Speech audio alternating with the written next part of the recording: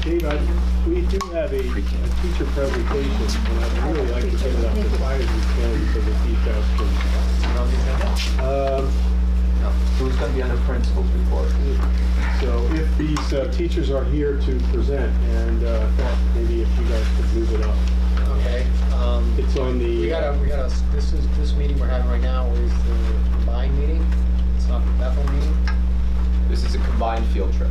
So I think Yeah, this is both buildings are going to work combine. Both buildings are going to combine. If you guys say okay, we are. It's Bowen. And Chris Ford also has a presentation on the forestry stuff, which I kind of think would be beneficial for everyone to hear. Now that it'll be a resource to everyone, but up to you. Okay. If there's no objections, I would move those two items to 2A and 2B. Or not to be. Sorry. Hearing none. Any other adjustments to the agenda? Okay. Can I kind of introduce Yes, you can. how we got here? So when I happened to be serving over in Royalton for those, I don't know, 4 to 6 weeks, we had an elementary staff meeting, and we talked about using some of the money that they have, which was anonymously donated a few years ago in Royalton, for high-quality field trips. And I talked with them about Nature's Classroom, which is a high-quality experience. It's an overnight, several-day experience that they'll talk to you about. And asked if perhaps, because it would be on at the 5th grade level and we would be having 6th graders come together, and in the middle school it might be a nice idea that maybe Bethel could go too, and the kids could get to know each other as well as going on this experience. So the teachers, I'm really pleased to say, jumped on this, and they have been working hard, both buildings, to try to make it happen. And I think because this is a little unusual, we wanted to make sure that the board blesses it before we do it, and that you see a little bit of, or you get a little bit of understanding about what it is. So the teachers have put together, I think, a brief presentation, and I don't know what's on the presentation, but I think you'll be interested to see what they're hoping to do at Nature's Classroom in Maine. So can you guys introduce yourselves? Because I know this board, all these people don't know all of you. So. Sure. My name's Hope Yeager. I teach in South Royalton. I teach combined 4th and 5th grades. Monica Farrington, South Royalton, 4th and 5th grade. I'm Alicia Hanford. I also teach in South Royalton in a combined 4th and 5th grade. I'm Rebecca Forrest. I will eventually just teach 5th grade, but right now I'm 5 and 6 at Bethel. So what I have for you is some print material, a letter to 5th grade families notifying them of the dates we're able to reserve. Sorry, I didn't have to read a copy. On the reverse side is a sample schedule of activities, what the days and evenings look like for the students. Then specific page, front back photos of the Ocean Park facility.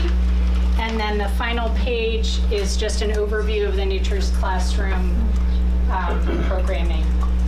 But Rebecca has some video and so on of it as well. So the images and what you're seeing was just pulled off the Nature's Classroom website. So the proposed dates are the 30th of April through May 4th. So it's 4 nights, 5 days. We are at the Ocean Park campus, Old Orchard Beach near Portland. There's multiple campuses throughout the Northeast. And just a little plug for the program. I didn't work for the program, but I've done a lot of environmental ed training. And these guys are often leading environmental ed professional development. They know what they're doing. It's a really impressive program. So here is a testimonial. I was just having a little difficulty pulling it up, so bear with me. If I can't pull it up, we'll pass it. But here's a testimonial from a teacher who attended. And bear with me as I quickly get to it. I can't get it large. I think the kids get so much out of nature's classroom. Multi-layered kind of situation. In our middle school, we have 4 elementary schools that are funneling in for the first time. So for us, it's really the first time that these students have come together as a class, and they're going to be together as a class for 6 years. So there's that whole piece. For me, I just love seeing the kids with their hands on learning and being out and building and constructing and putting it all into action. I think one of the most important things that I just love to see is the independence that these kids come back with. We are encouraging them to set goals for themselves for the week and making good, healthy choices in the dining hall. And I go through a packing list with them and encourage them to pack for themselves. So even though it really hits the curriculum, I think it really goes beyond that to them becoming young people and just kind of breaking away from their parents a little bit and realizing that I can do this. You know, I've written down quotes from years past, and one that has come up over the years that kids write in their journal is just, I really can do this, and I can climb mountains, and I can be successful. And sometimes I think they surprise themselves on what they can do, just given the independence. So overall, very multi-layered to what these kids get out of this program. Yeah. Cool. Yeah. What about teachers? What do you guys like about it? Oh. Personally, just like coming out, is there anything that just like, wow? Love it. Well, we love it, I think, for us, is we get to see each other as adults in a really relaxed situation. And we do a variety of things. We go with the kids to classes, which is really fun to be able to work with the kids outside of the classroom. And the Nature's Classroom teachers are teaching, so we get to interact with the kids, you know, during the lesson, which is fun.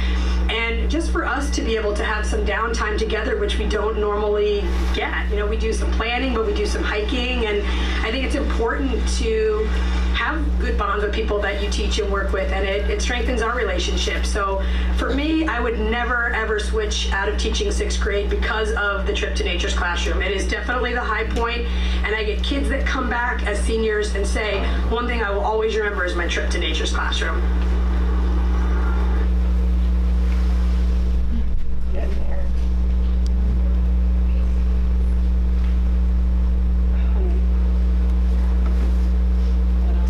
So that obviously is a fairly typical photo of what you might see the kids working on. I think that's called helium hula hoop. And then finally, I took this quote directly off the website. After spending a week at Nature's Classroom, living and learning together, students develop a sense of community, a confidence in themselves, and an appreciation for others that carries over to the school community. And I obviously chose that quote because that's why the 5 of us, Carol DeLea isn't here, but the 5 of us are really hoping that this goes through. So any questions, we'll do our best. There is a parent information night that's going to be held here on April 9th. We'll have more information from that. And then they also, the coordinator of the Ocean Park campus comes and does an information session during the day for the students themselves to give them more specific information about what to expect, what to pack, and so on. And I can just say I have taken a group of students to Nature's Classroom, and it's fantastic.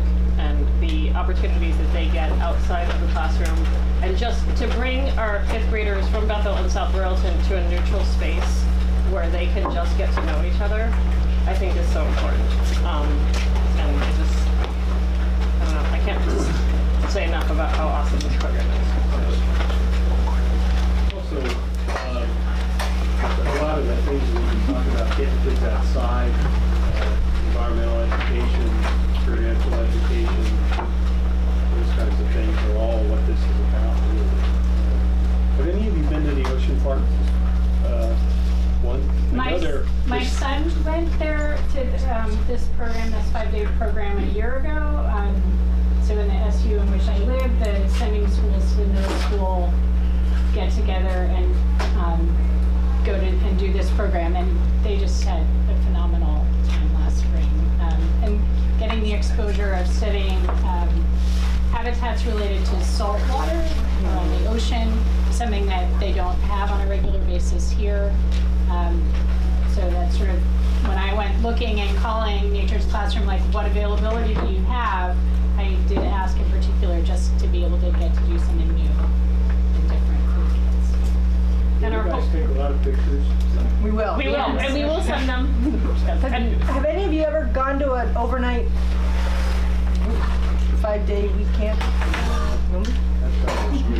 Yeah, so, I mean, like, that's the experience that they'll walk away with, you know, and it's a quality program, really regionally renowned, if not more than that. So it's a really extravagant experience. I can't believe we get this opportunity. Yeah. So this is teachers and students. No, now parents do not go with this. They do not chaperone this. Correct. How many students is the total of I think the, we figured there would be 33. 33. Right. is that how many students there are in the Total in two the- fifth grade? in the two Yes. Okay. And how many teachers will go? So there's 3 at a time. 3 at a time. So We're swapping. We're gonna split A couple of days, a couple of days. because Bethel has 6th grade, so they're not gonna be with us, and we in South Royalton have 4th grade, so we're just gonna keep 2 with our kids. Okay, so at all times there'll be 3 adults from the school. Yes, right. Yes. If a fifth grader didn't want to go because the parents of whatever reasons, they could just stay here with, They would just go to school with, yeah. with the class that stayed behind. Right. Do the kids know about this yet? Yes. They've already gotten this letter What's their because I've had sense? several parents who asked me about it because it wasn't on their radar. Yeah. I have to say a couple of them, felt more concerned for the parent than the child, maybe. Yeah. I did, and I guess I understand why, a little bit. But there'll be some informational meetings in April. What is the cost per child? Is that how they do it, or is it a program that? It is a cost per child, so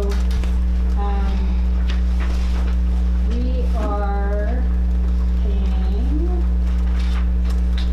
$294 per child. $294 each for 5 days? That includes That's food? total. Yeah. That's Wow. everything. That's everything, plus transportation? Then, Because obviously we have to rent the yeah, bus. paying the bus is separate. Separate, plus bus. Does the bus have to stay there to take you places while you're there? No, no, no, no, Okay. no. Would our school be the only school there? No, the week that both South Royalton and Bethel were able to go, there's one other school group at the Ocean Park facility at the same time. Same age level? That's my impression. I don't remember what age. So you don't know where that other school is from at this point? I didn't write it down. They told Okay. me, and I didn't write it down. It wasn't anybody, like a place that I heard of. And if I remember correctly, just as far as programming goes, the programming will be focused for our kids. So, like, we will talk to them and say, there's lists of all these activities, and we say, oh, we want our kids to do this, and we want our kids to do that, or we're studying this, so this would be a great add-on. And so, as far as the Bethel and Royalton kids, they'll be mixed. But Not that like other the- school will the have other their school. own kind of agenda of what they're doing. So, as far as I'm aware. And will it be, do families have to contribute any money to this? No. So is this whole cost coming out of the Royalton money? This will be the anonymous fund in Royalton, and I believe it's coming out of the budget in Bethel. Yes. So I have another question for administration. I think it's great that you're getting 5th graders together, but is there, in the 9th grade, for some 9th graders, is there any plans to get all of the kids, like the 8th to 9th grade is gonna be huge, and I think this is great, but I also think that you can't just pick some kids to try to, know? This was an opportunity. It wasn't a choice for them. This was an opportunity that came up. So one of the things that Bruce has said, the steering committee has said, any opportunities where we can get together at any grade level, any adults, potlucks. So this was an opportunity. We're planning on more connections with different groups of kids.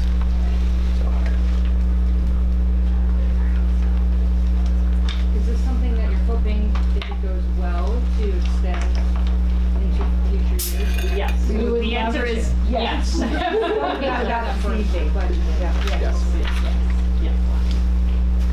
I would rather not have to do it out of my field trip budget, but you know, yes. Yeah, so if there, we could budget for this Yeah, in the yeah. future, because I know that. Budget for Washington. Right. So that would be the goal. There's an idea with, like, think of DC, think of this, that there's touchstones in the years you're here, that there's milestone trips. Like next week or 2 weeks from now, Bethel Music's going to New York City to see Wicked. That's the sort of thing that you would build into, that both campuses take advantage of. That's a great opportunity for us to go with you. We vet the people that come with us. I won't go, I promise. There was a long list of volunteers for chaperones. So I don't know whether you want to vote on it, just give us a thumbs up, but, you know, this is a little unusual kind of field trip. It's, you know, several nights Out of state. out of state, and we just wanted you to be. Basically, the funding is taken care of. Basically, the only reason we need to give us an approval is so that our insurance works. Yeah, I'm fine with Yeah, that's probably. If we approve it, then our insurance will cover the children, whatever. So I think we should have a vote. I'm not sure that that's what I heard. Let's clarify. I thought it just said that the Royalton kids would get paid out of the anonymous money, and that the Bethel kids, because it's this year, would be paid out of the Bethel budget. That's what I heard. I asked Lowen if he could find the money in the Bethel budget to do this, and he said yes. So that's what it is. The anonymous fund is something that was left to Royalton a couple of years ago, and there's money there for this program. Is this over April break? No, No, school's in it's session. a couple of weeks after we get back from the break. So parents have already received this. Have you had anybody where you're thinking one or two would be staying behind? We're absolutely not gonna go, or? We know how to handle it. We've had people stay back from trips, and we designed a program in a next level classroom. Yeah, I guess I was just asking what the reaction to the letter was. I haven't personally heard anybody say definitively, So maybe that's a we're positive. not going, but I mean, the families have to make their own choices. I mean, I think parents, I have had a couple parents talk to me that they're a little nervous about their child being gone for 5 days. And, you know, I just, but nobody said That they're not gonna that they're go. not gonna go. Part of it's like, I think they just kind of want to talk through that process with me. Like, I'm really nervous about this. I think it's a good opportunity, and so we're kind of in that processing stage, and I think ultimately parents will make the decision that they feel is best. I hope they all go. Yeah. You know, and I think that, I mean, the Nature's Classroom has been around for years. I mean, they deal with homesickness, they deal, you know, those kinds of things. You know, we're here for, hopefully there won't be any emergencies, but. Have you picked what you want for? Not yet. We haven't yet. And it's about, what, 3 hours away? 4? It's 3. Portland from here. About 3.5. Yeah. 'Cause I know that when Ms. Haynes was here for 5th and 6th grade, she would always take her students for a, 3 or 4 day trip to Holbrook.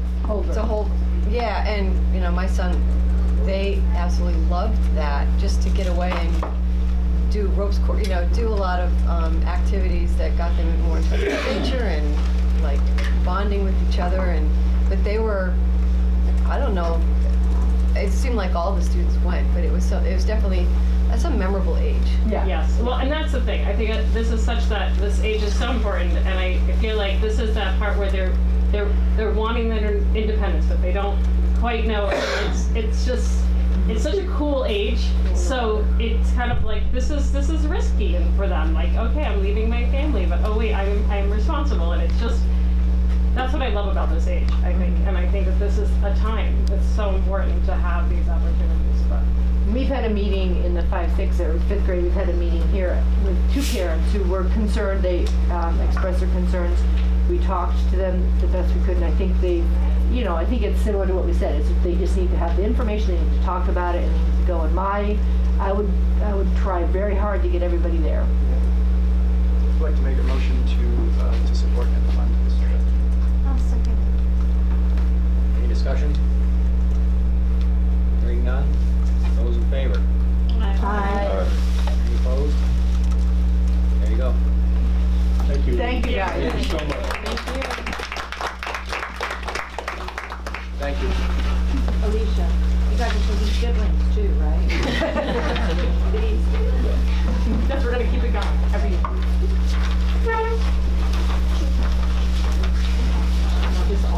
Just take all of our children all at once. This boat's another shared opportunity on the ship. Okay, we do Chris first? Sure. Yeah. All right, absolutely. Hi, my name is Chris Fors. I guess it's Fors Family Night at the school board meeting tonight. A little bit about myself, and then I have a short PowerPoint talking about basically, our Nature's Classroom efforts on the back 40 here at the Bethel School, where we're fortunate enough to have a pretty decent little forest resource that's part of the school property. I have a master's degree in land use planning, focusing on natural resource planning from Virginia Tech, and a BS in natural resource studies from the University of Massachusetts. After getting those degrees, I started on a career that I'm retired from, 28 years with the federal government in law enforcement with the National Park Service, U.S. Forest Service, and a stint with the FBI, which we won't talk about today. So after I retired, I always kept my hand in the planning arena with the agencies I work for, namely the Park Service and the Forest Service. But I wanted to become more active and well-versed in that field again. So our kids both go to school here, and we had spent some time on the forest out back, and talking to the administrators here, we came up with the idea of doing a forest plan, looking at some of the issues and opportunities on this small forest. So I need to give a quick photo credit. This was taken by a fellow by the name of Owen Bradley, this picture just the other day. This is in the after-school program. We're utilizing some of the existing trails back there and doing what's supposed to be a hiking and running program, but it's started out as snowshoeing, obviously. So this picture just was the other day, and it was a perfect picture to put in for the beginning of this program. This is essentially the entrance or the portal to the Bethel School Forest. So very quickly, the process that I use, there's all kinds of names for it. I call it land analysis and evaluation. It's simply a review of existing conditions and resources focused on what you want to look at and based on what you want to do. Obviously, you could do a 2,000-page plan and look at every type of bacteria in the forest, but we've pared it down to what we thought was essential for what we want to do. And this process just sort of automatically reveals a lot of the issues and opportunities.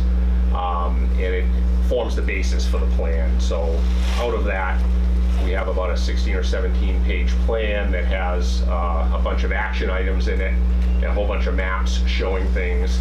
The tools that I used, the state of Vermont, many people are probably familiar with, the Agency of Natural Resources has a natural resource atlas that's based on a GIS, a Geographic Information Systems platform, an ArcGIS platform. It is very good. It has a lot of this work essentially done for you if you know where your property is. Once you found your property boundaries, you can do a quick map of the slope, for instance. You can do the topography lines. You can do waterways, these sorts of things. So the state, compared to other states, has gone a long way toward doing a lot of the work that needs to be done when you do this process. So I supplemented that with a couple of apps, one called GPS Kit and one called GIS Kit Pro. And what that enables you to do is to do field data collection, and then, thanks again to the Vermont A&R website, merge all the data that we collected out here into their site and make maps that show combinations of what they already have and what we want to look at. And one of the benefits of a geographic information system, I'll demonstrate it here in a second with a really complicated, busy map that I'm going to show. But essentially what it does, it allows you to turn off all these different data layers or combine them in any combination. So it's a really useful tool for this sort of a project. So the first thing we had to do was figure out where our property was. So the very first step, that is not good. All right, for some reason the link is not working.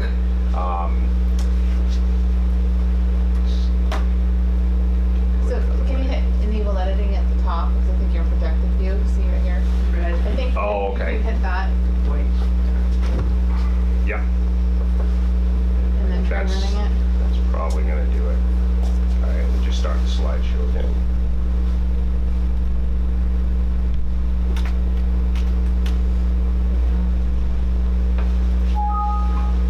Still doesn't like it.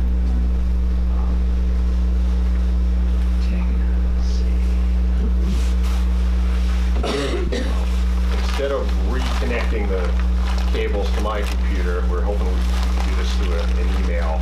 I'll talk about what we did, and then I have hard copies that we can circulate around for people to look at. So the very first step was we found all the abutting landowners, went out on the ground, tried to locate boundaries. We're very fortunate in this instance that most of the boundaries, with the exception of the GW Plastics boundary, had been previously surveyed by licensed Vermont surveyors and marked, and we were able to recover almost all of those property boundaries. So once we did that, you know, we knew where our land was. Thank you. And we began documenting some of the other resources that are out there, for instance, the forest resources. I'm going to go ahead while we're trying to solve the technical problem, just use a plan for a reference here. Oh, no, we might be back.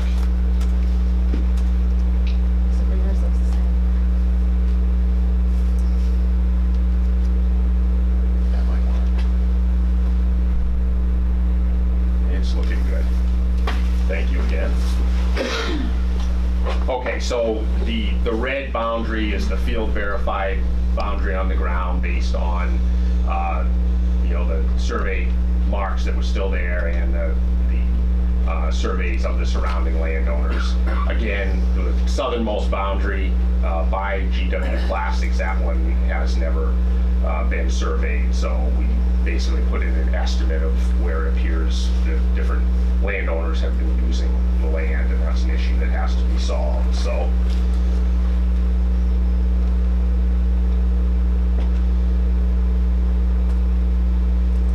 this is the map I was talking about that basically has all of the layers turned on, and I'm not showing this because it's a great example of a map.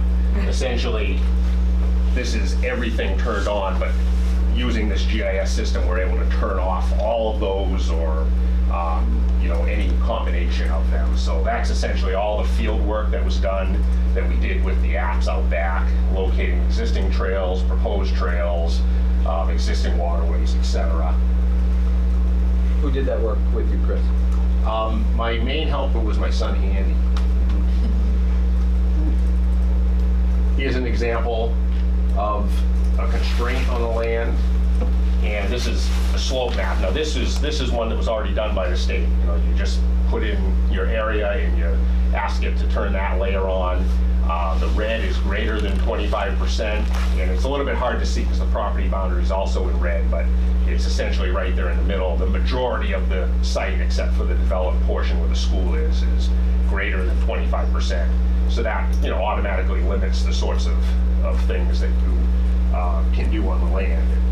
It's one of those those major limiting factors. We have talked to some folks who wanted a high amount of logging to happen on the land for a variety of reasons, and that really is a constraint that would limit that, in addition to some of the educational things that we're trying to do. Another limiting factor, the tan area that is mapped by the state again as a deer wintering area. You can see almost the entire, if not the entire, forested portion of the Bethel school property is within the deer wintering area. So our management actions, what we want to do is protect that. In some cases, I think we can enhance that with some of the proposed limited timber activities that we're going to talk about.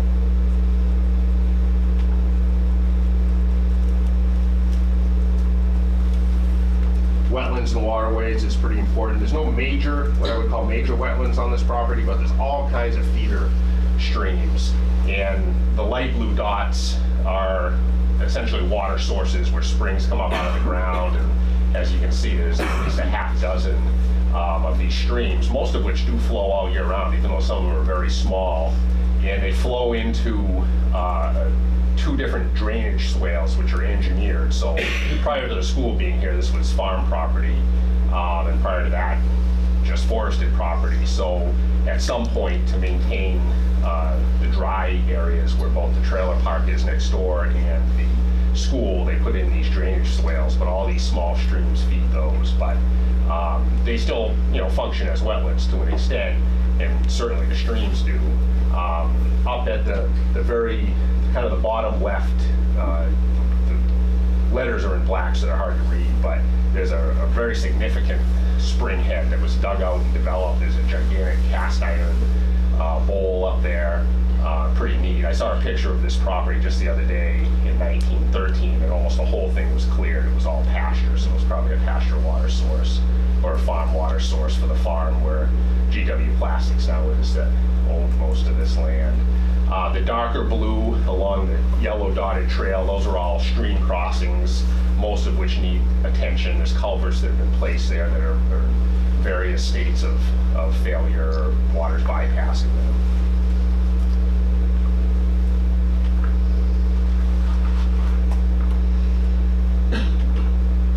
Under timber management, we talked about all kinds of things. One of the ideas that the site seemed to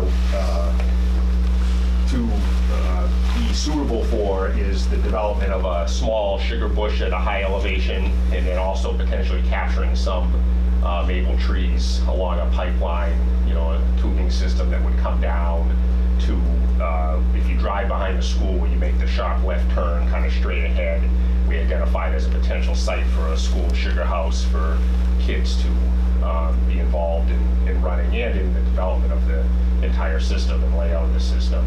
Also, we identified there's a whole series of significant sugar maple, fir, and crabapple trees on the developed portion of the school grounds. Some of the sugar maples probably 30 years ago could have used some pruning that would have prevented some of the problems that are happening with them now, but there's still some opportunities for that. But more importantly, the crabapple trees, which are, a lot of them are outside this window, are in bad need of repair to prevent catastrophic failure of those trees. And, they've been there for several decades now, and they're kind of an important resource for the school. So we've identified that in the plan as an action item. Also in here, what we talk, if you look at the purple outlines, basically at the entrance of the school forest, and then way up in the back, those are the only two areas.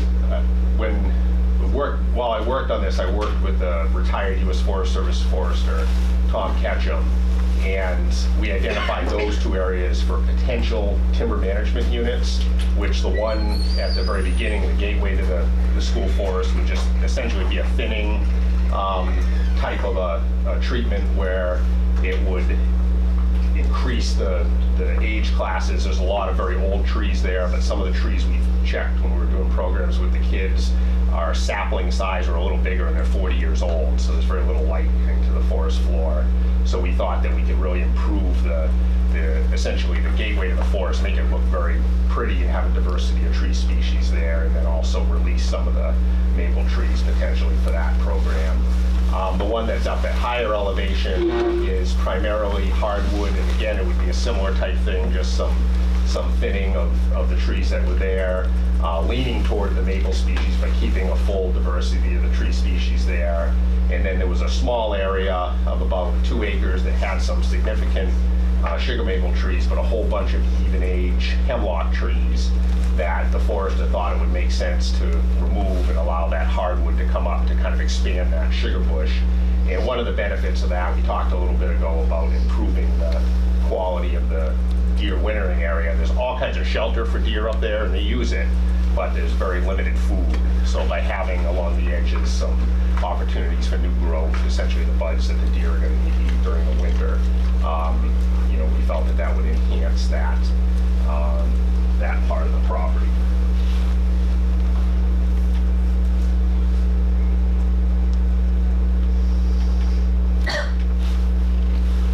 This is just a map of the outdoor classroom sites. The green dots are sites that are either used or in some cases that the eco teacher has identified as potential future sites, and they use the sites heavily. They're used, you know, every week on a almost regardless of weather, unless it's real windy or there's some kind of a danger factor. Also on this map, there is an existing challenge course, cable course, and highline course that's out there. So we would recommend that that be continued, but it does need some significant maintenance. That's a decision that still needs to be made. But you know, that's also a sort of an outdoor classroom and a, you know, potentially important resource. But you know, the decision will have to be made. How much is it going to cost to fix it? And can we get it back into regular circulation? And if so, you know, we need to kind of plan for the future for, you know, the trees that are going to be needed to replace that as the other trees get older that things are anchored onto.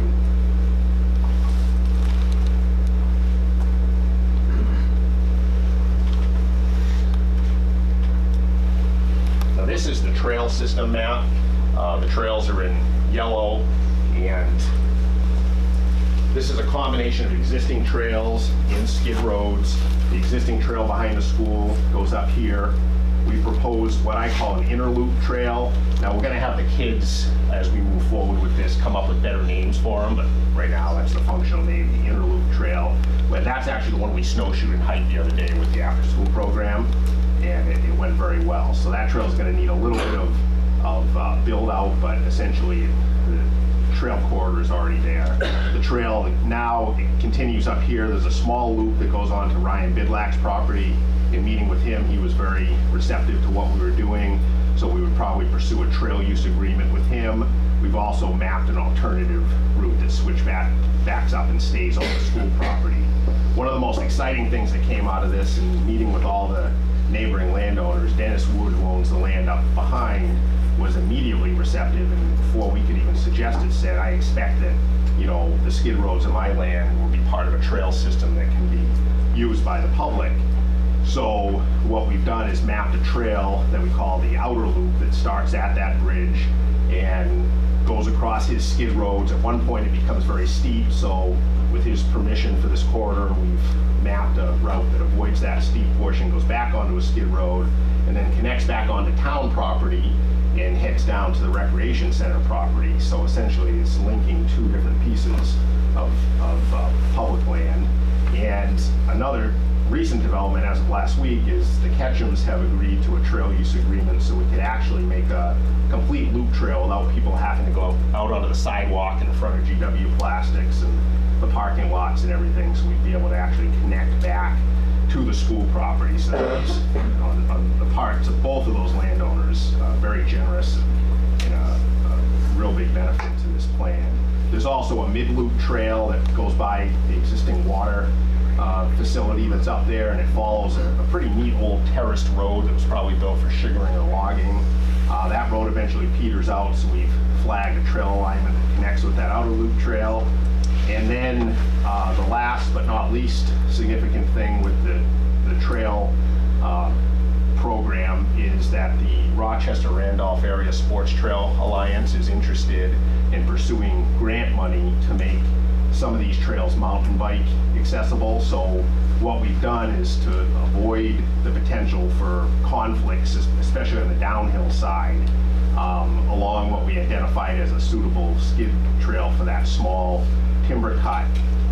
It also would make a very good corridor for a bike trail. So that would cross the outer loop trail and then follow the ridge back down and make a complete loop. So trail systems, to me, is probably one of the most exciting things about the whole project.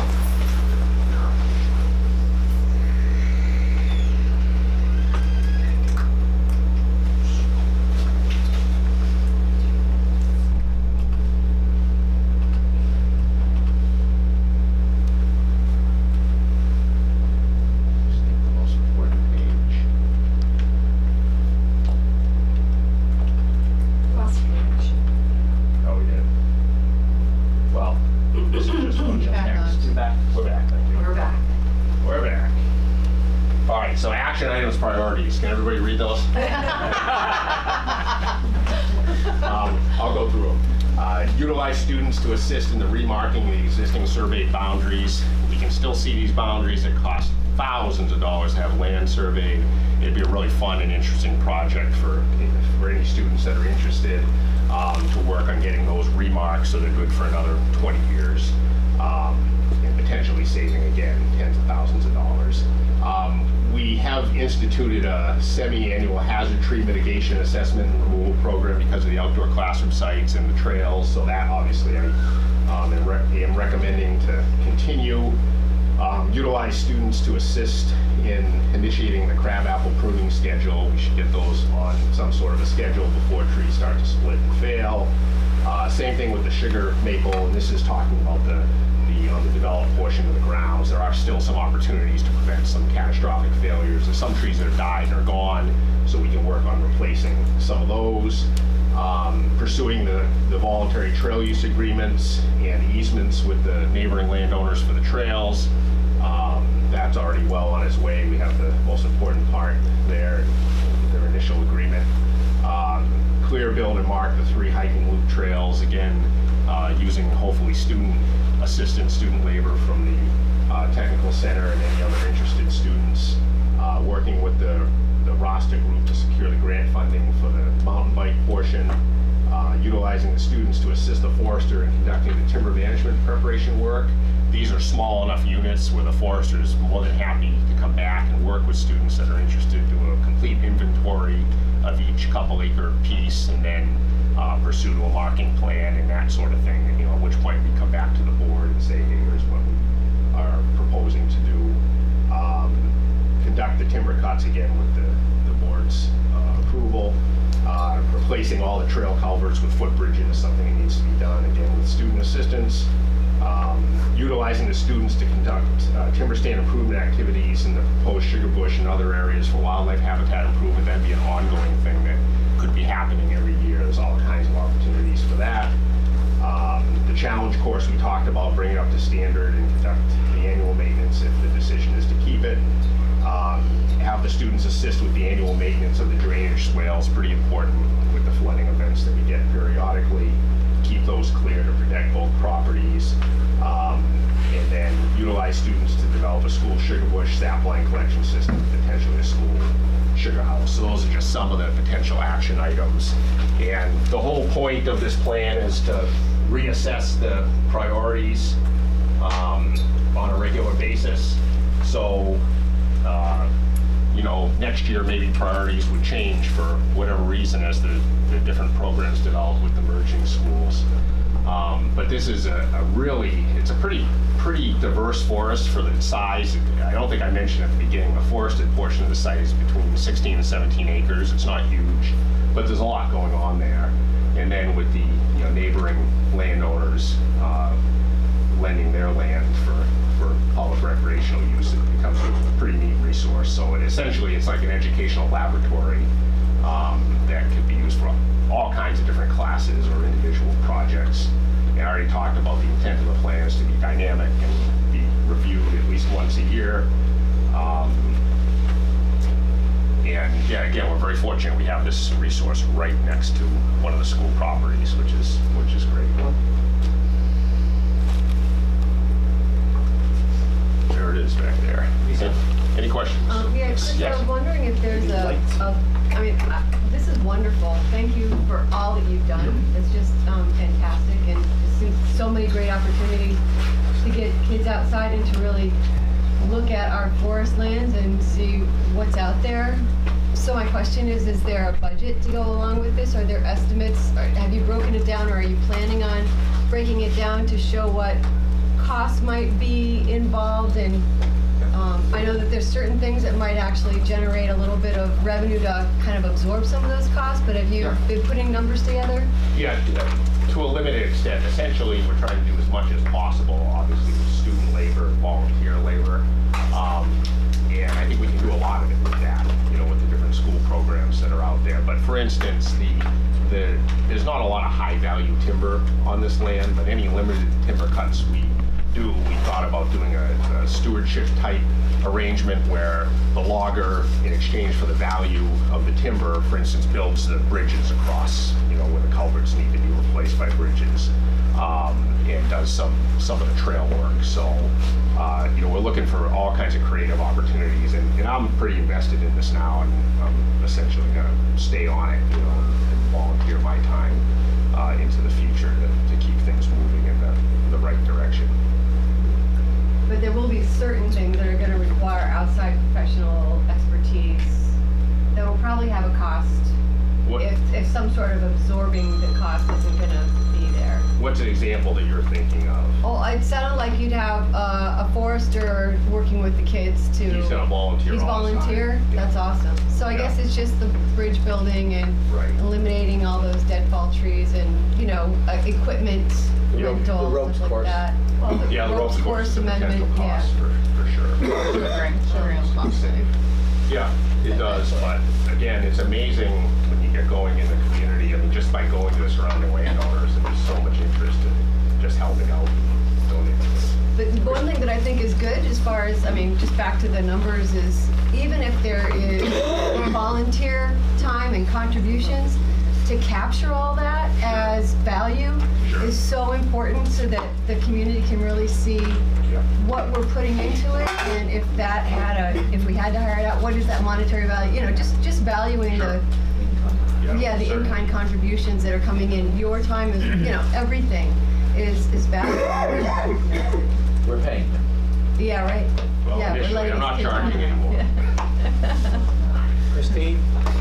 I was just curious what age range, when you talk about students, middle and through high school? Or? Well, I think there's opportunities for all the age ranges. For instance, we designed the trails, like the Interloop Trail is designed specifically for the youngest of the kids to access their outdoor classroom that they use all the time through a different route, a little more interesting route. Kind of field tested the other day and they did great. But obviously we're not going to have, the kindergarten kids out there building a trail. And maybe there is some opportunity to help with that. But, it's got to be kind of a common sense thing. So the older kids would be the ones that would be utilized, and like the technical career center kids with the trail building. We've had preliminary talks with them already, and they are interested in doing some of that work. Yes? I was just wondering what the distance of the outer loop trail is. It's about a mile and a half. Yeah, it's really, this is awesome. And my other question is, I heard you talking about the Randolph, the Alliance, using it. Will it be open to the public? Will all the trails be open to the public? Yeah, absolutely. Yeah, one of the conditions of the grant that Roscoe wants to pursue is that they secure an easement. Mr. Wood has already tentatively agreed to allow an easement for that mid-loop trail. Yeah. Everything would be open to the public for as long as those landowners were in place and allowed it. Shannon?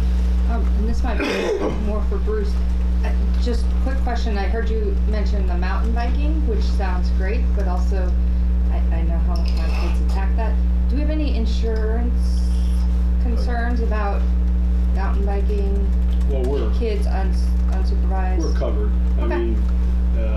We're covered as a part of if a kid fell down in the hallway.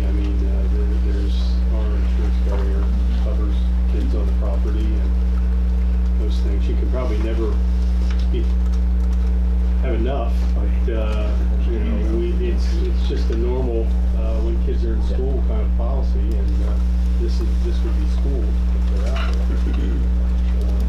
But open to the public after hours. Well, that's a different story if they're not our kids. We already allow People to use our gym. or people to use our playground. I think probably just Generally with open lands in Vermont and New Hampshire, if you're not charging a fee, you know, and isn't posted, liability is very limited. It's almost impossible to find a successful lawsuit where somebody got hurt recreating.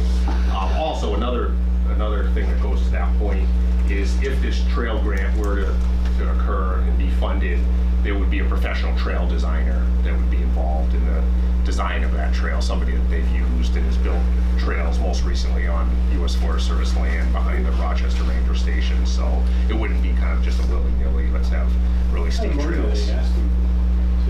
The grant, I think what they were pursuing was like a $50,000 grant for design and construction. They use a specialized narrow excavator that has very low impact. I think it can go through a standard doorway. That's how narrow it is. It's kind of a neat thing. It's pretty high tech. I mean, they're even at Suicide 6. They're building mountain bike trails, and they've hired in some pretty, I don't know, reputable consultants to design it. There's a lot to it. I was just gonna say, I like it. I like the idea of it. I think it's great, and it has a lot more recreational value than it does timber value. A small wood lot is not economically to do any logging on it. So no, I like the whole plan. Okay, any more questions for Mr. Forrest? Okay, thank you very much. Thank you.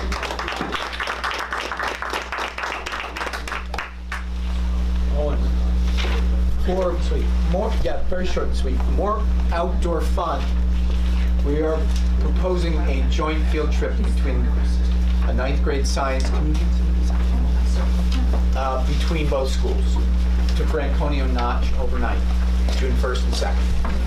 The cost is $100 plus the bus. $100 each or $100 for the campsite. Okay. And there's a dormant volcano there. We study geology, lots of biology. Dalton Gomez and Christine Fitch would be the lead teachers. We'd send 5 people, 20 kids, a 4-to-1 ratio, supervised sleeping, and we would send the food.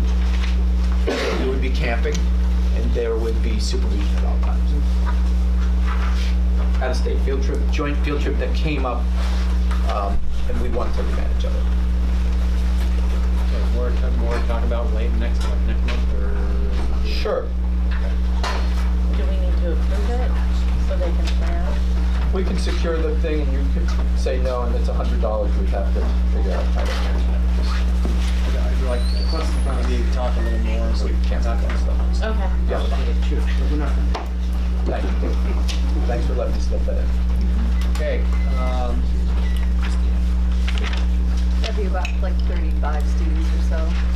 20 total with the adults. Oh my gosh, that's a small group. Yeah. It's all they can handle. Yeah. Is that all of that? There's a really small ninth grade class. No, it's 2 classes, a biology class and a geology class. So it would be about that learning we're doing. So not all the ninth graders would go? 16 total. More from Royalton. Again, I just want to say I hope we can do more together because you know that those kids are going to be like, oh, only 8 kids. And, you know, I know it's a great opportunity, but. Thank you. All right, consent agenda. Hopefully everyone's had an opportunity to read the consent. Minutes. I read what was printed, but that's not what I wanted to do. Everyone who read the minutes of Tuesday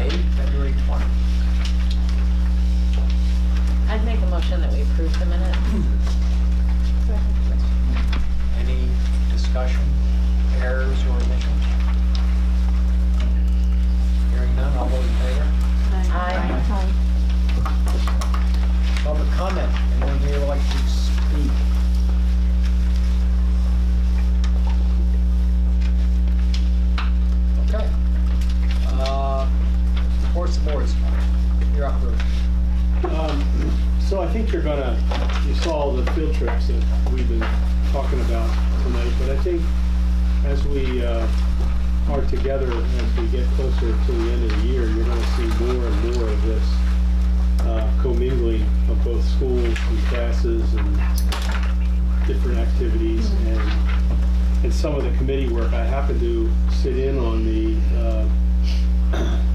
kind of the announcement for the course catalog for the high school the other day, when the teachers basically, each department kind of took an area that they've been working on and tried to kind of announce and talk about the new classes that they developed. And I was pretty impressed that they have really worked hard on this. And we're hoping when the kids see it, they're going to be pretty excited about it. So that's one thing.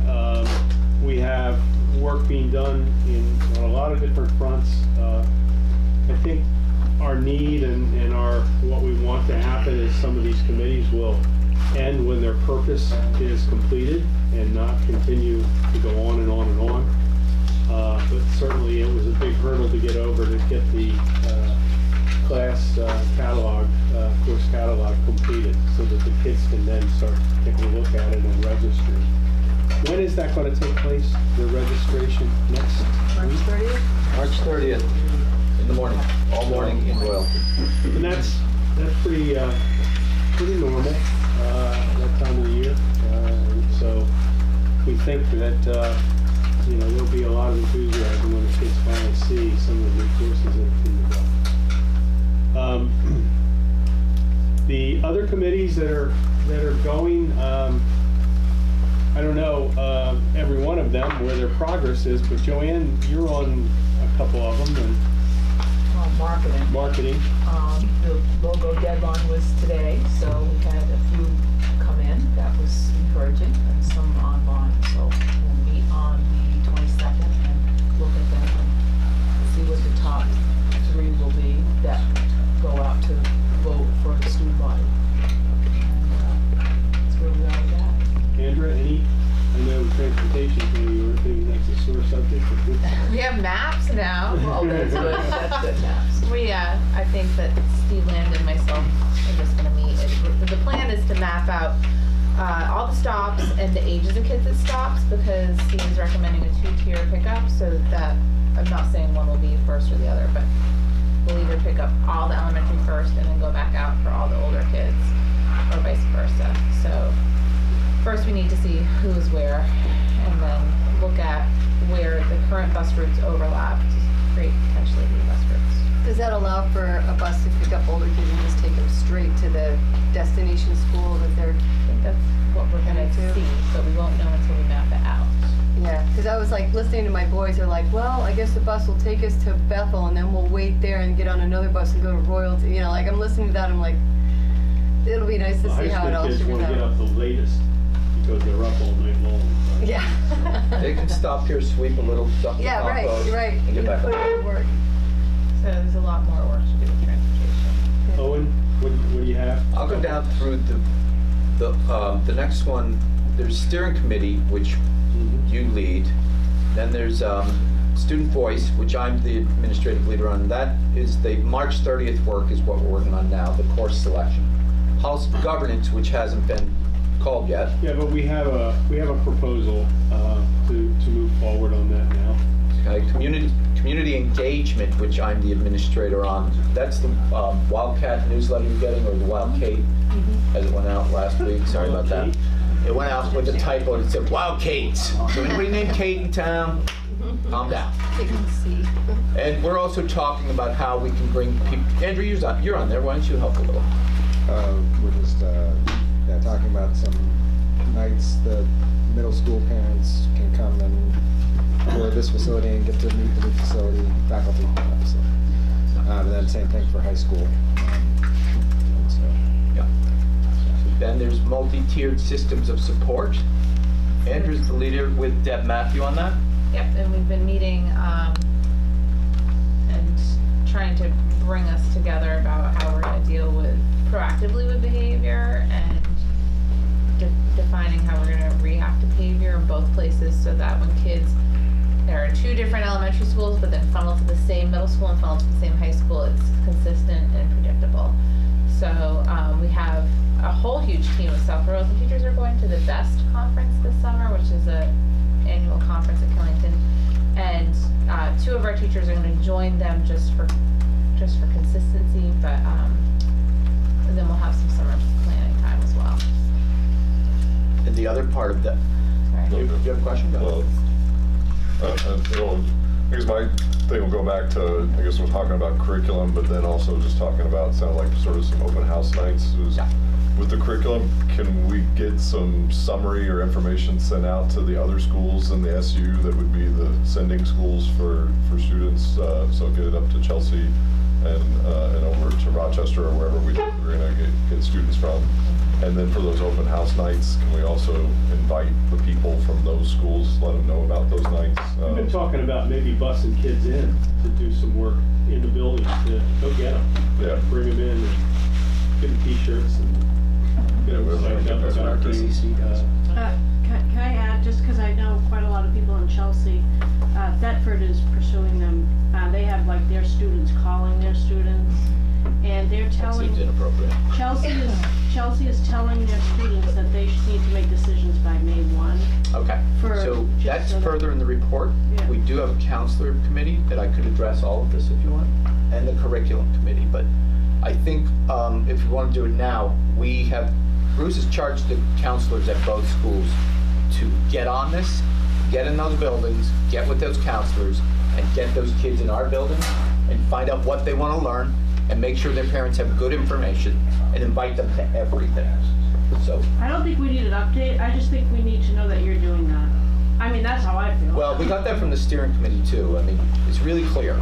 And Yeah. we gave that to Hannah and Nicole very clearly, and they're on it. They're on it. But we will not let up on that because we know that's an important thing.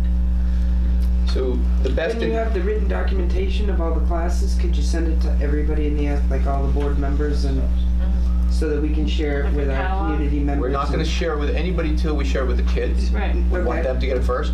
And the way we're presenting that is not by who teaches what, by what is being taught. So students won't shop for teachers. They'll shop for what they're interested in or what their path to graduation is. But we won't be able to hold that back from them very long. Well, and they could probably figure some of it out. But then, once the kids are concerned with it, we want to get it to the parents, but we'll get that out too. We'll get that out to everybody, and we can do that through community engagement too. We have been trying to put links on the merger Facebook page and also on the individual school pages. So I've been very impressed by the work that folks have been doing their normal job, their teaching job, and also doing this extra work and trying to make things happen at the same time. So, and the high school group was pretty enthusiastic the other day. They were proud of what they've done. I want to make sure Frank gets a word in on your own committees and. Sure. The facilities committee, we are scheduled to meet.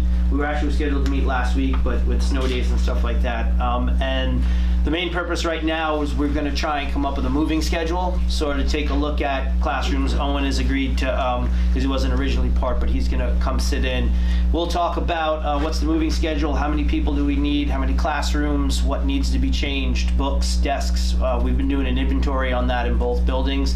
What can be shared, what can be reused, and what do we need to sort of fill in the gaps. And like I said, last week we're supposed to meet, so my understanding is we'll either meet late this week or early next week. We finished with the gym floor, which I believe you got a report on, and that's one of the main things that we were working on. The other co-curricular, we haven't met in a couple of weeks. One of the things that we're working on is trying to come up with, and we're going to start inviting students. We have Lindy, myself, and 4 or 5 teachers that are involved, and we want to take a look at sort of an overall athletic co-curricular policy, and that sort of ties in with our mission and our statement. So sort of things like practices before games, dress up, What about habits of work versus ineligibility? So right now we have two different eligibility policies, and one of the things that we're looking at, and we've pulled some data from 10 surrounding schools down all the way far down as Brattleboro up to Burlington to see, do we want to stick with what we have as eligibility, or do we want to look towards something of proficiencies and habits of work? So that's kind of what we're looking at right now. And then sending over our information to the procedure committee in regards to some of the things that we would like to see, and then have them sort of couple with them of what goes in the student handbook. So that's where we are with those two. And then I'm on a couple of the other committees that were already mentioned, so I don't need to rehash that. We're gonna run out of time.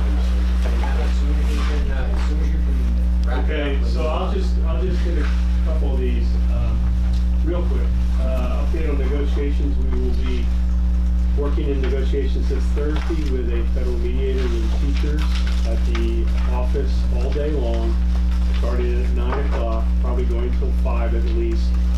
I think we had a very productive session with Dina on the telephone last week. I think the board is prepared, and I think we are ready for the things that are important to us, and I'm sure that the teachers have the same information that what's important to them. But I think we'll see where this goes. I guess there's a sense of resolve with the board about what we're going to do and what we're not going to do, and we'll see how it all plays out. So, Dave, anything? Nope. Gio, anything? Policies. I gave you two policies. And one's a kindergarten policy and preschool policy. There's a couple here if they didn't get around. And there's also something with technology, I believe, use of educational technology. I'd like you to look at these as a first draft, and you don't have to, and maybe bring it back next time for questions. I have to get going with you guys with policies. And I'm hoping that we can get Steve Dale to work with us on maybe forming a committee and one person from each board meeting. And he thinks it won't take very long if we'll get the major ones together. I had to kind of abandon this about a year ago because, first of all, people were pretty meeting out, and we were getting very little attendance. It's all understandable with the amount of meetings that we were doing, but this is the most important thing that boards do, is policy. And it's hard to make policy when you're in a crisis, if something comes up, and people are wanting clarification from you. If you don't have the policy, you're in a pretty bad place. So we need to get these done, and it's pretty mundane work, but it needs to happen. So that's what I'm saying with that. And there is a proposal by Steve Dale. As you know, I put $10,000 away in the SU budget for policy work. And I work with boards on governance and that kind of thing. Board training, I sent around that black and red, and it's right over in front of Owen here on the table if you didn't see it, of dates coming up at the bottom. If you didn't get these and you're a new board member, you really ought to go to this first one. It's not enough, but it's a good start, and I hope that you will register. If you want to just call Christy, she'll get you registered. It's not going to be a problem. We'll make sure it happens for you, because it's important that you get as much training as you can. Which one are you talking about? The effective engaged governance? You can pick which one you want to go to. It would be new board training. Is that on there somewhere? Yes. Right. The one in the middle in the white. Yeah. Okay. Just pick one town or do the one. Right, you pick the date that works best for you, and they're all the same content. So we contact Christy, let her know what date we want to do, and she'll register us? Yeah. So it's a really good flyer. You can do more than one. You can do some of these others that are up, but I really suggest you go if you can. the IFR report, I'm not going to go through it all. I just wanted you to see it. We got this back from the state. This was the assessment that they did on at the end of January. They sent 26 people into our SU, and people divided up and went out. I was told that they collected 1,446 statements with those 26 people about things that they saw when they moved around, going to classes, talking to various people in the buildings. It's important that you understand that you're not going to see any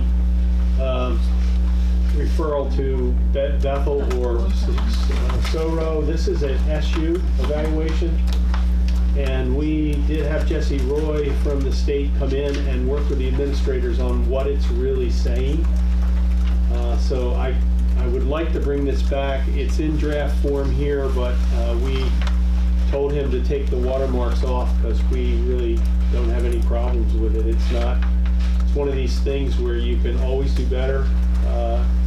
You know, you can't do badly. There's comments in here about we need to work harder on a certain thing, or they praised us on some of the things that we're doing. So that's out to the public now, and it's something we're happy about. What else?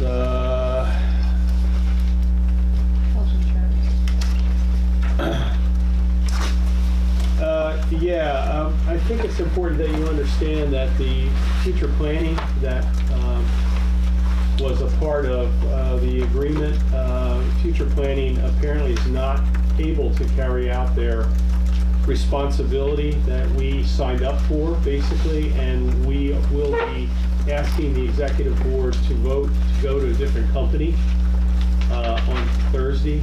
We've had some teachers who had to wait to get their money, you know, once they've had the prescriptions, and the name of the company's data path that we're going to be talking about on Thursday with the executive board, and it's quite likely they were going to be doing part of the process for us anyway, and they have the capacity to follow through on and fulfill exactly what our contract needed. Yeah, I think future planning was inundated with business because everybody in the whole state is, you know, going to these HSAs and HRAs, and I don't think they had the people to be able to provide the service that we needed. So we may change from DataPath at some point later on, but we're in kind of a important place right now, and we need to get service for our folks. So that's what that's all about. Anybody on the executive board, Dave, Gio, anybody, Eunice, anything to say about any of these things? I have a question. On the future planning, so we're already 3 going into 4 months, and these teachers haven't been able to get any money. Is there? Some of them have.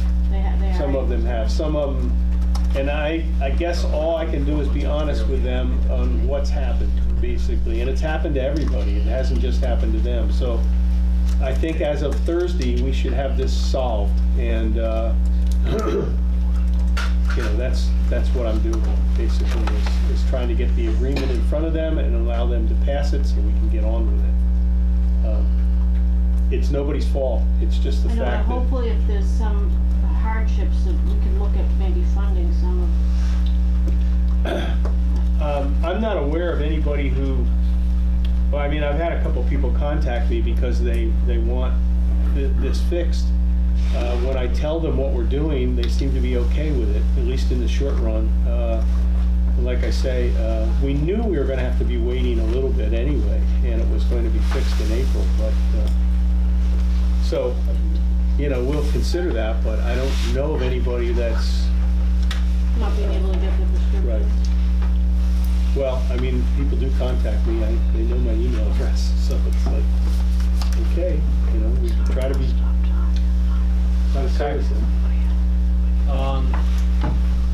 Discussion items, Nature's Classroom, I think has been covered. Executive full board representation.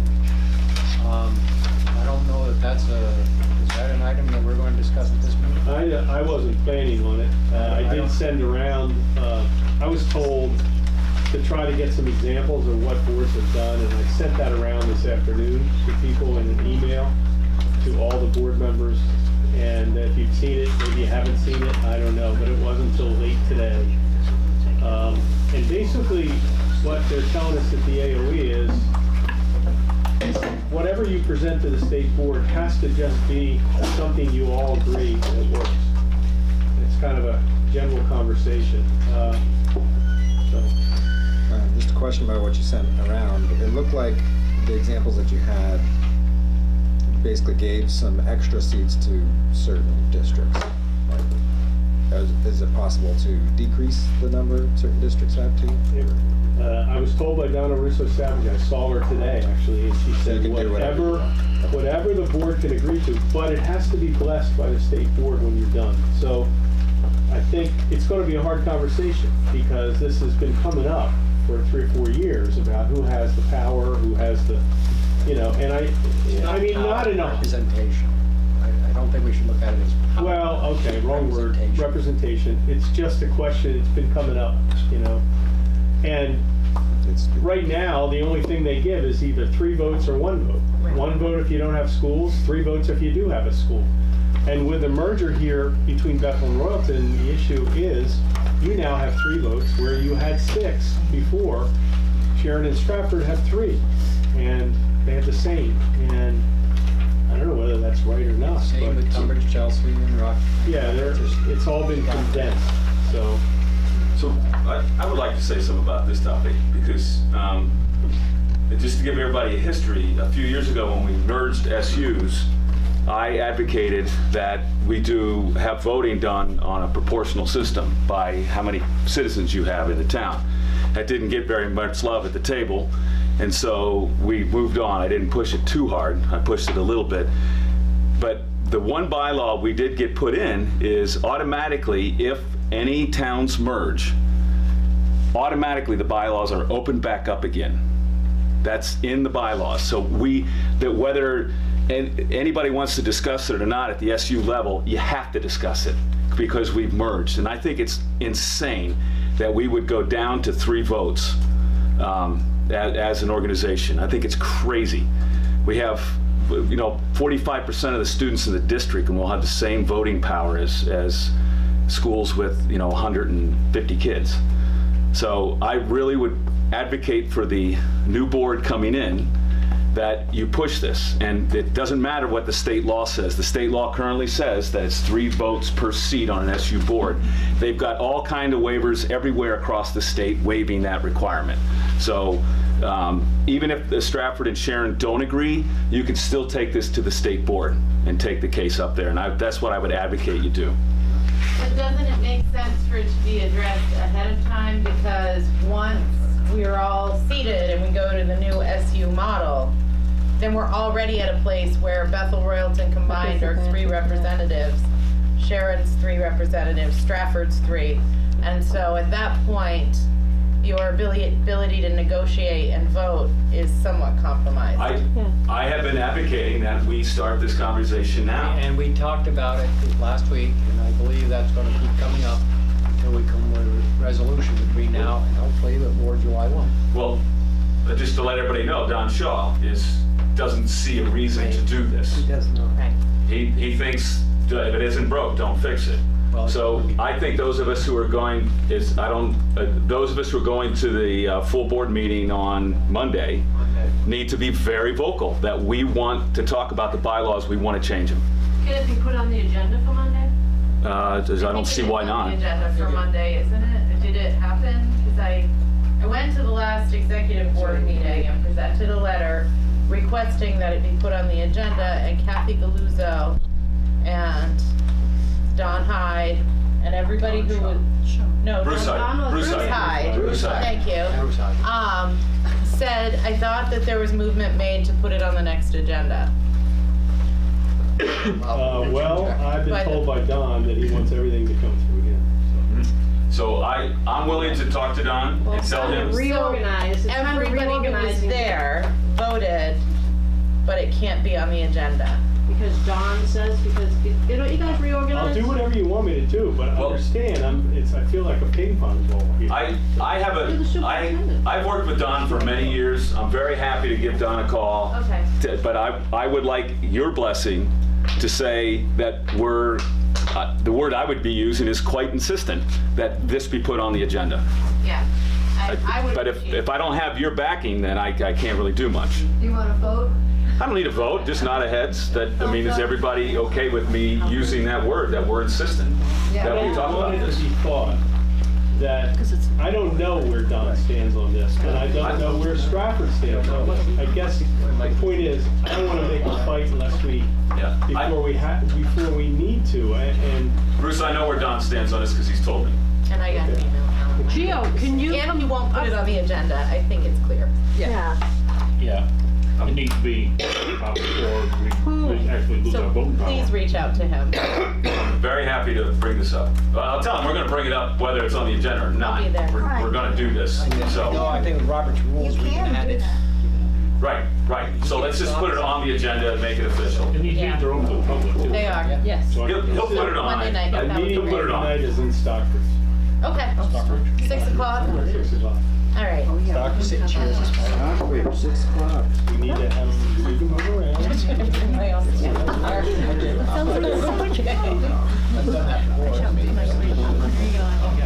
Okay. Sorry, can I ask one quick question back to Olin? Really quick. I'll make it really quick, I promise. Under the committee work, I'm just curious if food service is under there, and what, is it a whole committee? Okay, and is it possible to sit in on some of these committees? I looked on the website and there's absolutely no information on who's on committees or when they meet or how to even reach out. Like, I'm interested in food service, and I want to go to some of the meetings, but it's like, here I am on the school board and I don't even know who to contact. So that committee is made up of Linda Wheelock, Galen, Huguenot, and myself and Bruce, and Willie. I think Dorothy's got a good point. I think that should be. I heard two things. Public, yeah. I heard two things, and we can take care of that in community engagement. We need to get that calendar out. We have a merger committee calendar. Yeah. We need to put that in front of people. We'll take care of that. Okay. I'm glad you brought that. Okay, and on that note, I also want to bring up, I think the White River Valley SU website is the worst website I have ever seen in my life. Yeah, can I get a shout out on that one? Terrible, and it's hard to find anything, and especially under the new school, when I've gone to look for information, you click on something and it's like there's nothing there. It's just hanging in the breeze. So we got hacked about a week or two ago, so I don't know whether that makes any difference, but I was told that by Mark Klein that we were hacked. And I'm going to say it again, I would like to see in big letters in all the papers how to get to the right place, because I agree with you. I have tried, and I've tried, and my daughter's saying, yeah. I mean, we just can't get there. It's terrible. And it would be nice if there was just some clear way to just go to the new school's website. I hate having to get redirected to the SU website. Oh, man. Taking notes. Thank you. There is a new school website. And could you announce it when you really do get it fixed? I know, but I'm just saying, like, isn't that a little... There could be a page on the existing site that's easy to navigate to. And yeah, and then, like, has the information that's easy to access. I just am saying that I think is a real flaw. Okay, thank you. You guys, you want to take care of it? I'll personally reach out to you on the food service piece, Thank you. but we'll get it out to the larger group.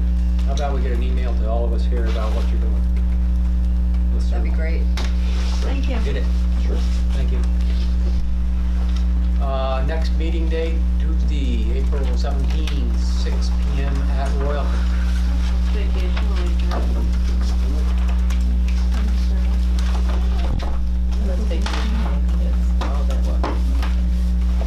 Okay. I have to say my vacation week is for the kids. Right. Okay? We're on the school board. We got a lot of stuff to do.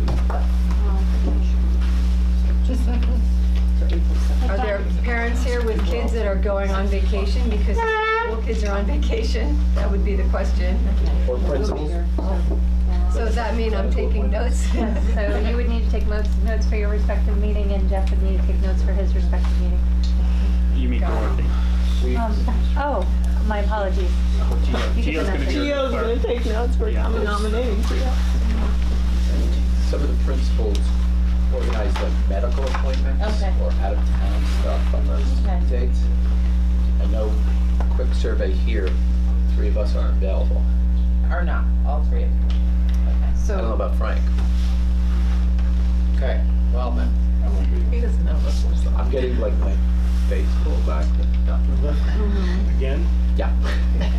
You're gonna get hair extensions, aren't you? So should we try to move it to the Tuesday prior? Or at Tentative, or We can't. I gotta look and see. Oh, maybe wait a minute, let me the get back down 24th? here. You on this? I have another calendar that needs more. Recorded the annual meeting, and then we can sit down. I know, this is the one planning on going to. That's why I said. Are you gonna go to that one?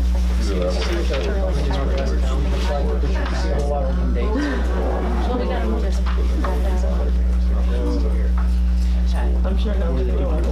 Nobody goes. What if we went for Thursday the 12th?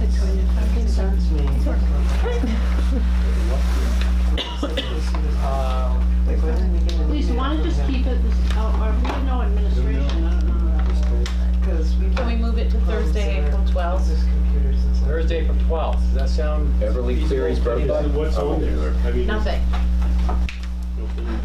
Okay, we can't. So I'm just, That. I've got my department about to work meeting on it all. Oh, okay. But we wouldn't have, I mean, we still have a quorum. Yes. If you're comfortable with that. Is it still gonna be in South Royalton? Wait, Joanne, when is the concert? Can we sing for him on Organ Media? Is that? All right. Do I hear any other objections to April 12th? The 12th?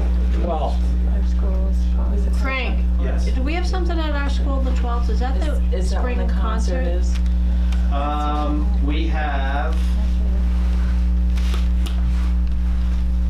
Yes. Great. Grades 6 to 12 spring concert. Yeah, that wouldn't work for us. No, that would not work. What about Wednesday the 26th? I mean, Thursday the 26th. That's a long time though. I would go back to Monday the 9th. Okay. Monday the 9th? Let's check. Good. anything? Because the 10th doesn't work? Sharon and Stratford, which we might lose some. Oh, I see. That's me. The 9th is fine with me. 9th is fine with me. Anyone? Checking. Okay. Good. And that'll be in Royalton? April the 9th, 6 o'clock in Royalton. Say that to Christie to make a change, please. I'll probably call her too. Just so we remember it. Good trust me. All right, I'm just backing you. Yeah.